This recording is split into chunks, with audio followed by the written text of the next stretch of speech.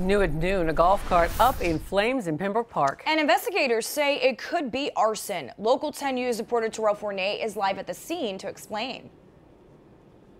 And this is at the Pembroke Gardens apartment complex, a very large residential area with multiple buildings. But behind me is the leasing office, which sustained some pretty serious damage this morning. There are some actual repairs underway right now. But let's get to this video. Broward Sheriff, Fire Rescue, and BSO deputies were called out here just before 9 this morning. They found a fire in the leasing office and apparently consuming some items and a golf cart that belongs to the complex that was actually being stored inside. The case is now a criminal investigation because we're told that a disgruntled resident may have purposely set this fire and a second one.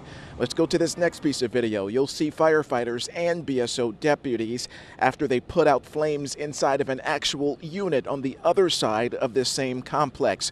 Two fires set around the same time that are believed to have been set by the very same person. Multiple residents have told us that a woman who lives in the damaged unit is responsible.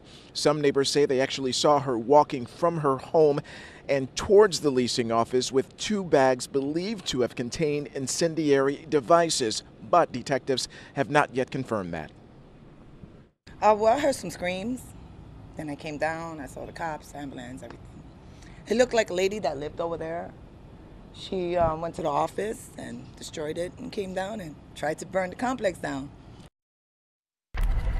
So certainly a big mess to clean up at that apartment unit and here at the leasing office. We've seen fire investigators and BSO deputies both working this now criminal investigation, but at this point no official word as to what may have set off the alleged arsonist. We'll keep you updated. For now, that's the latest live from Pembroke Park. I'm Terrell Fournier, Local 10 News.